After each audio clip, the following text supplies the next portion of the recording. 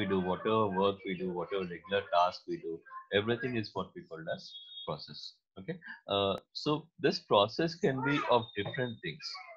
Like for example, uh, it can be a inbuilt process. It can be a process that is defined by us. It can be a process which is defined by some other programs.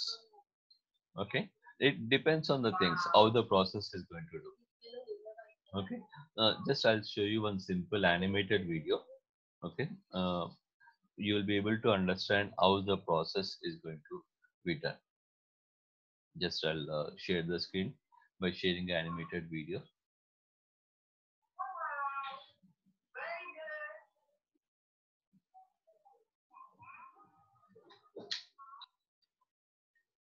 Yeah. All are able to see the video, right?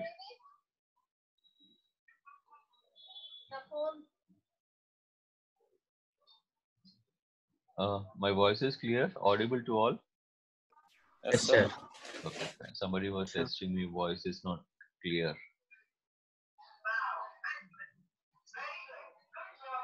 Fine. Let's see the video. Just observe, then I'll explain the video.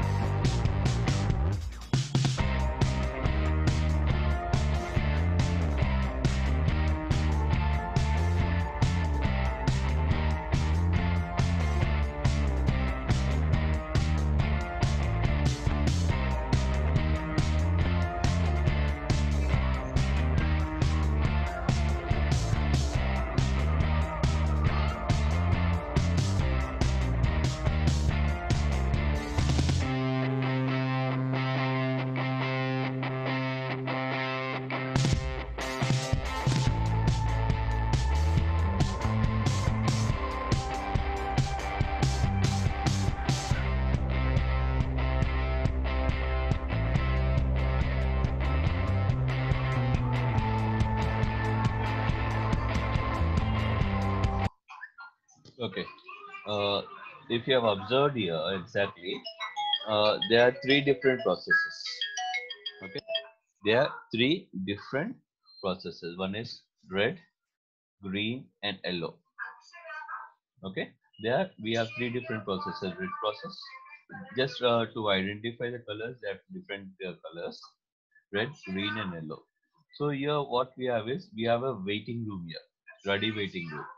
So whatever works a computer is given, it will execute in the waiting order. That's the first thing that we have to remember. Second thing is this is what we call it as running. Running in the sense whatever process which is executing, which will be in the uh, what we call as the running process we can call. Then we are at the down we have something like waiting room. I hope everybody is able to see the screen, right? Yes, sir. Yeah. So there is a waiting room. In waiting room also we have something like first in first out queue. Okay. In ready also we have a waiting room, and here also we have a waiting room. And if you can observe various things here, this is a new process which has been created. First, it will be admitted into the ready room. From ready room, it will go to the operating system. It will go to the dispatch session. Then it will be running the process. If any priority process has come, If any higher priority process has come, whatever process which is running here will be sent to the this waiting room. Then the priority process which is having high priority will be sent to this. Once it has done, again it will be terminated. Or we also have something called as interrupt. Interrupt is nothing but to stop a process abnormally, to stop the process and giving a chance for other process to work. Okay, you want to see the video once again? I think you will be able to understand a better way if you see the second time. See it here.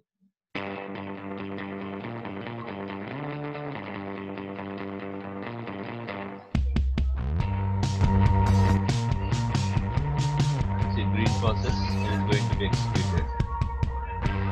It is running. Green process is getting run.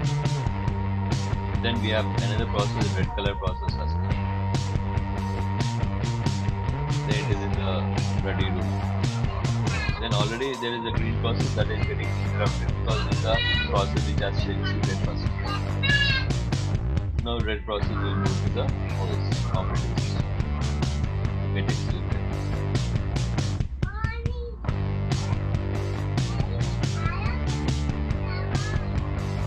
And one more process is getting created, yellow process. Now as the process is getting executed over here, it requires input-output operation. So it is going to the input-output operation. Event waiting, input-output waiting group. Then it is waiting in the queue. As I said, when the process is empty, green process is occupying. Green process is occupying. Then this red process is moving again to the ready.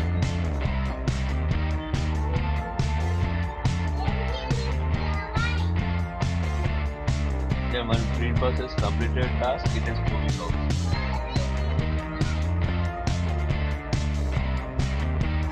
Then yellow process, which is in the next, is occupying the place.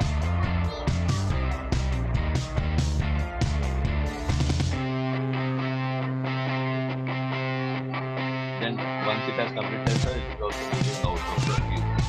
Then we have only one process, red color, which is going to occupy the operating system. And it is going to execute. Once it has executed, it is also moving on to the things. I hope everybody have followed this. Yes or no? Yes, sir. Yes, sir. Okay, easy to understand this kind of things. Yes, Videos, what happened about the videos? Why so many videos are off again? Every time you want me to remind ma, put the videos on, put the videos on, put the videos on. They're not school kids, right?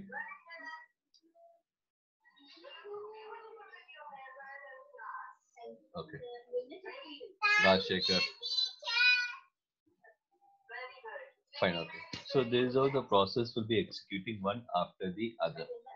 So when these processes are getting executed, first thing what it has to do is it has to monitor which process has to be executed, which process has to be kept in queue, ready queue, which process has to be given higher priority, which process require input output operations.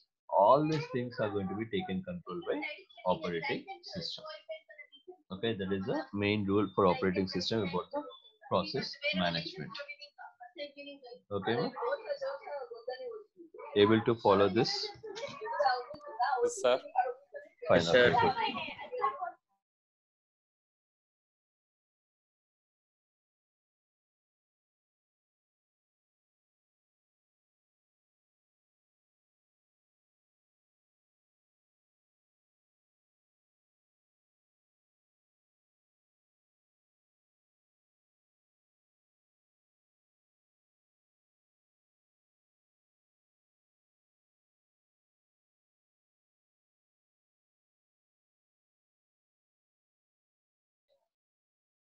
Yeah, sorry for the interruption. Fine, okay. So, I'll just play one more animated video, uh, like how the processes are getting executed. You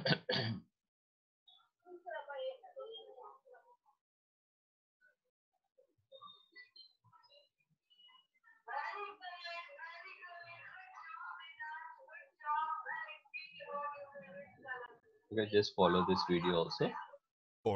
We shall move on to the process manager and look at how the processor and its manager work to process the jobs being passed through to memory. It is important to understand that processors vary in performance, speed, and bandwidth, so results vary from machine to machine. But there are some factors to appreciate.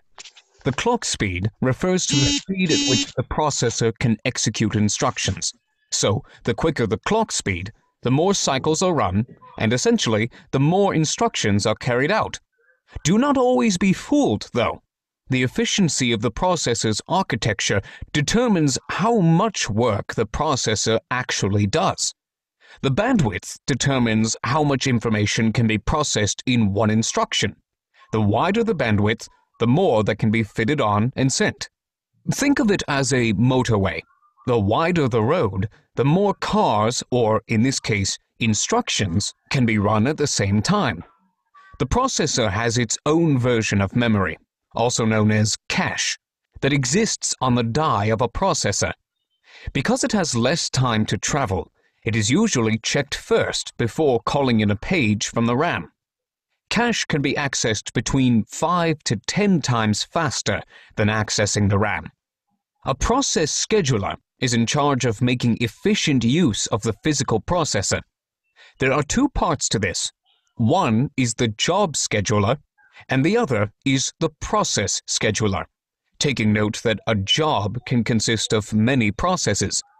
It can juggle many jobs. A process can be in 5 different states: hold, ready, run, wait, and finish.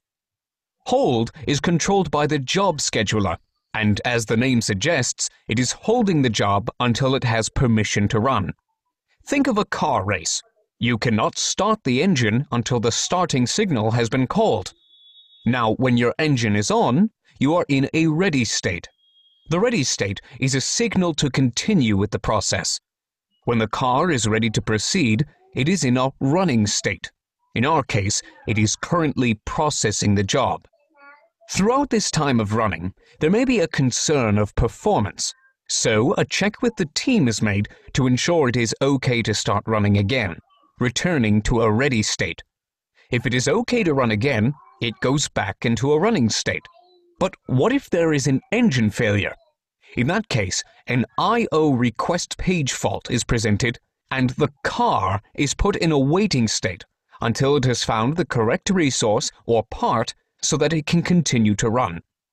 This will loop constantly until the process has either completed or failed, where it is then put into a finishing state.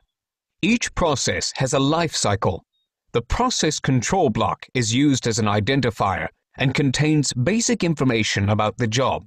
What is it doing? Where is it going? How much processing has it currently done? And most importantly, how much it has spent in using resources. With the use of a process control block, we can place those in the correct queues. Think of the queue as a linked list of PCB. Okay. Follow this, everybody. Are you able to understand this video? Yeah, there's an explanation about. Yes, sir. There's explanation about how the process is going to execute. Okay. So as both the previous videos, both the two videos can be linked actually. 3 processes are running. There also there were 3 processes. Here also there were 3 processes. When they are getting executed, if one process fails, either it will be repaired, or if it is not able to be repaired, it will be failed. It will be terminated. If it is successful, also it will be terminated. If it is failed, also it will be abort and it will be terminated. So that is how the process is going to work in an operating system. Based on the things, based on the technology, all those things it will be able to terminate. You want to see the video once again, or it's okay? Sir, You want to watch the video, second video once again, or is okay? All are able to. Sir, I have a doubt. Yes, Martin. Sir, what type of a problem that does the process can get? It can be any problem. Suppose I'm executing the program. When I'm executing program, suppose there might be error related to devices. Like suppose I want to access a particular input device or output device that might not be available. So it will get failed. Next thing is it can be a problem like deadlocks, which you'll be coming across in the later part of this subject. We have a separate topic called as deadlocks. Simple example of deadlocks we can take is we'll see a traffic jam on the roads. So the traffic jam is what we call as deadlocks in computer process. So as the processes are running, there might be a deadlock. There might be a traffic jam for the process. So that leads to deadlock. So those kind of problems will be there in process management. Okay, sir. Yeah. Thank you. Yeah. Anything else? Any doubts anybody's having? No, sir. Fine. Just you want me to play the video once again?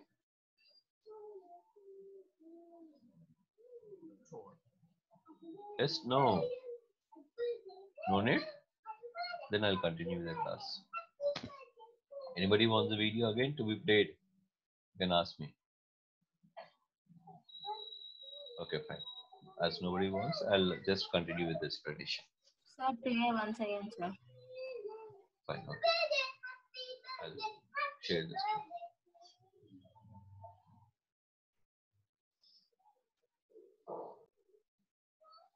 We shall move on to the process manager and look at how the processor and its manager work to process the jobs being passed through to memory. It is important to understand that processors vary in performance, speed, and bandwidth, so results vary from machine to machine. But there are some factors to appreciate. The clock speed refers to the speed at which the processor can execute instructions. So, the quicker the clock speed, the more cycles are run, and essentially, the more instructions are carried out. Do not always be fooled, though. The efficiency of the processor's architecture determines how much work the processor actually does. The bandwidth determines how much information can be processed in one instruction. The wider the bandwidth, the more that can be fitted on and sent. Think of it as a motorway. The wider the road, the more cars, or in this case, instructions, can be run at the same time. The processor has its own version of memory, also known as cache, that exists on the die of a processor. Because it has less time to travel, it is usually checked first before calling in a page from the RAM. Cache can be accessed between 5 to 10 times faster than accessing the RAM. A process scheduler is in charge of making efficient use of the physical processor. There are two parts to this. One is the job scheduler, and the other is the process scheduler, taking note that a job can consist of many processes. It can juggle many jobs. A process can be in 5 different states: hold, ready, run, wait, and finish. Hold is controlled by the job scheduler, and as the name suggests, it is holding the job until it has permission to run. Think of a car race. You cannot start the engine until the starting signal has been called. Now, when your engine is on, you are in a ready state. The ready state is a signal to continue with the process. When the car is ready to proceed, it is in a running state. In our case, it is currently processing the job. Throughout this time of running, there may be a concern of performance, so a check with the team is made to ensure it is okay to start running again, returning to a ready state. If it is okay to run again, it goes back into a running state. But what if there is an engine failure? In that case, an I/O request page fault is presented, and the car is put in a waiting state until it has found the correct resource or part so that it can continue to run. This will loop constantly until the process has either completed or failed, where it is then put into a finishing state. Each process has a life cycle. The process control block is used as an identifier and contains basic information about the job. What is it doing? Where is it going? How much processing has it currently done? And most importantly, how much it has spent in using resources. With the use of a process control block, we can place those in the correct queues. Think of the queue as a linked list of PCB.